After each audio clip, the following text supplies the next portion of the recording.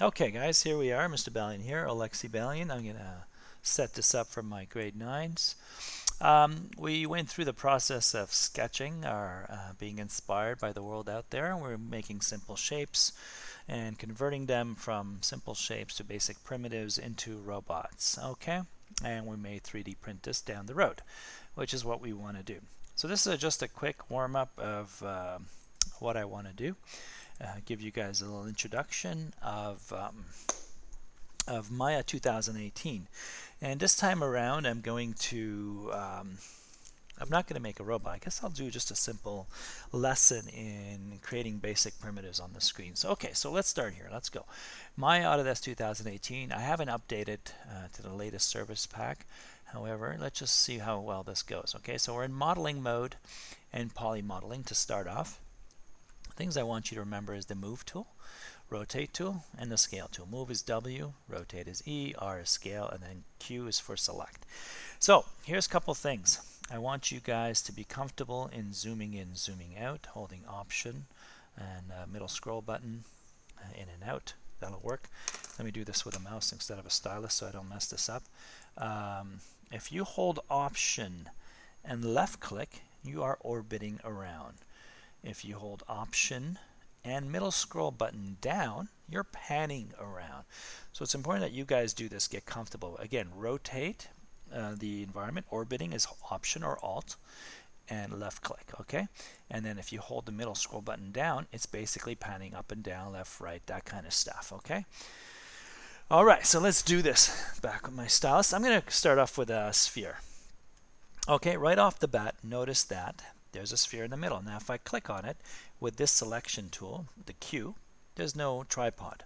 Okay, so if I press W, here's our tripod. And you need to be comfortable in terms of, spinning around, zooming in, panning, and so on.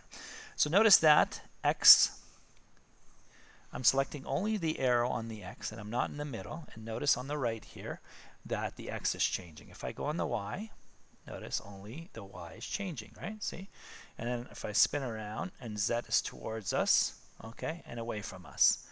All right, so you'll see these are the numbers. Now what's cool is if you keep everything at 0 for now, you'll see, like to make a simple snowman, here's what we're going to do. We're going to press W for move, there it is. E for rotate, cool. R for scale. So we're going to start with scale, and we're going to go right inside the scale, the cube inside, not the outside, because I don't want to squash it. This is what happens.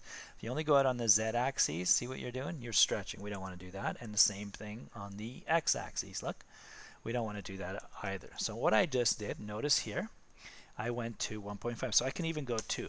Okay, so there it is. Now, next command that you need to remember is duplicate. D for duplicate, Command D, duplicate. Check this out. There it is. Okay. Now, I duplicate it and I'm moving it only on the y-axis. Y-axis. Okay. So there it is. Y-axis up. And now, what if I reduce this to 1.5?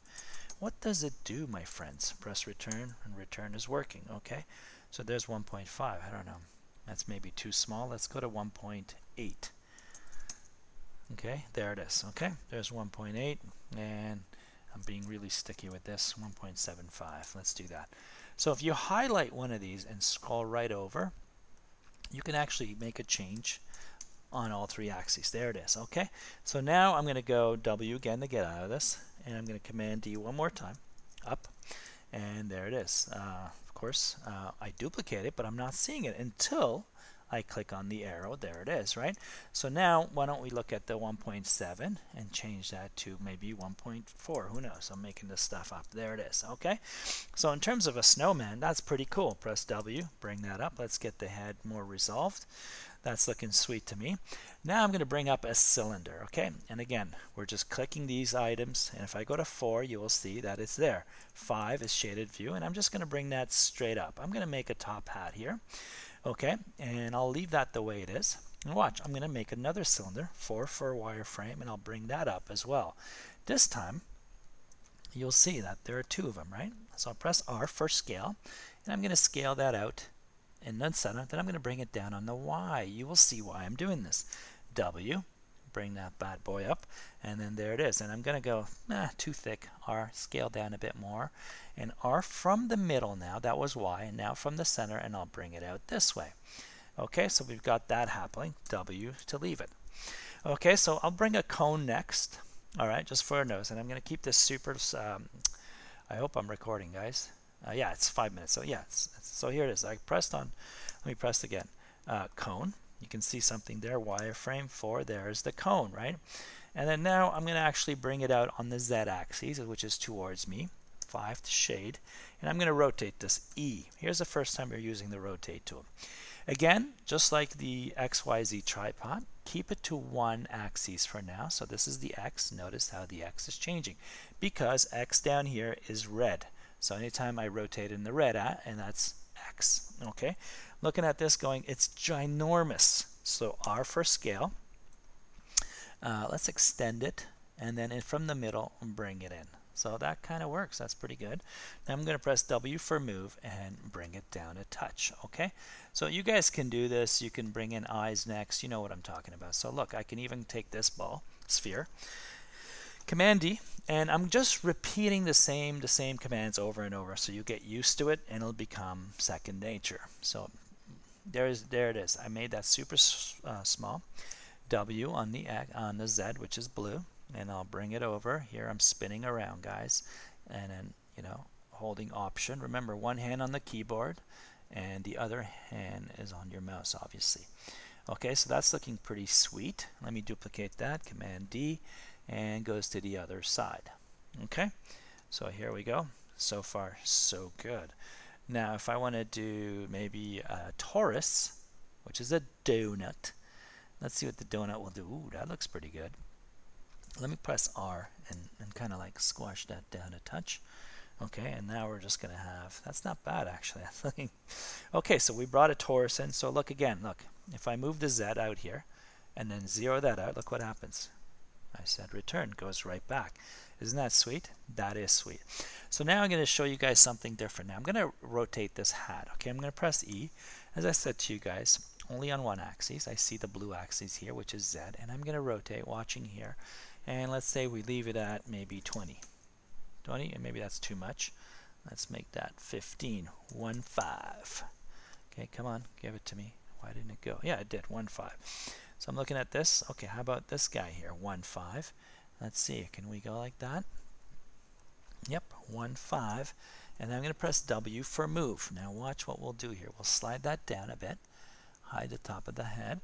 So already this is looking a lot better. Okay, so let me just stay in shaded view, wireframe, so we can see all this. Okay, look, this is looking pretty sweet. As a first step for you guys in grade 9, the idea is for you to get creative and add whatever pieces you want. You can have buttons up here, you can have sticks coming out. Watch this. You can do the, watch here, I can take this cylinder. Okay, and you can see the poly cylinder here. The radius is 1. What if I went to 0.25? What does that do? Ooh, look at that. It makes it even thinner. So what if I went to 0.1? Even thinner. Okay, so you can see now I took a cylinder and I went to its hood, under the hood, and trying to get its dimensions. Height is 2. Okay, so radius 0.1. What if I rotate that? Press E, okay, which is here, and W. And oh yeah, I did this earlier with my other class. That's why it's on the object. Normally you guys, here we go, watch this.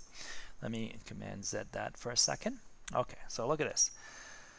Right now, let's say I rotate it, E, and there's E, and I want to press W. Look at W. W is in the world axis right now. It's only moving up and down, right, left, according to X, Y, in the space that we're in. We're in the world space. But if I double click on move here and change it from world to object, watch how cool this is. And close that.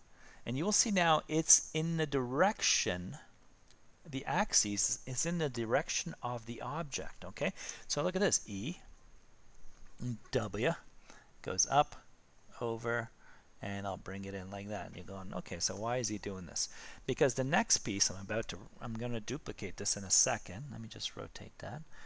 W, you'll see. So if I press Command D again and move, like look, it stays on the axis, which is awesome.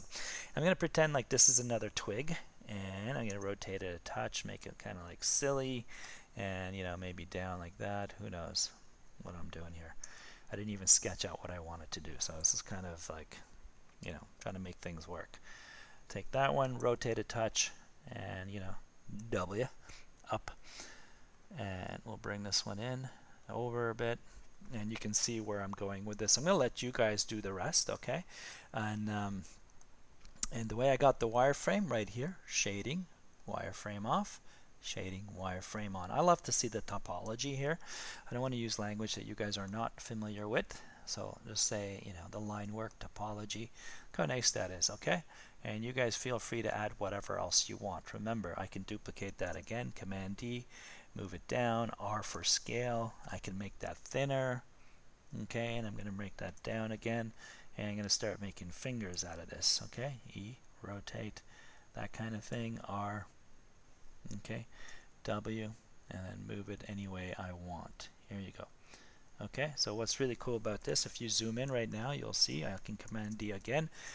The idea is like not start from the beginning, guys. Just take things you've made and, you know, move them around, resize them, scale them. Look, R, I'm going to bring it in. There you go. And I'll make another, you know, like there you go. Like I've got the first one happening. So the next lesson, maybe I'll show you guys how to put some color on this and so on. Okay, we're going to build this up step by step, and it's been somewhat, yeah, 11 minutes. Thank you very much. Balian out. Okay, see ya.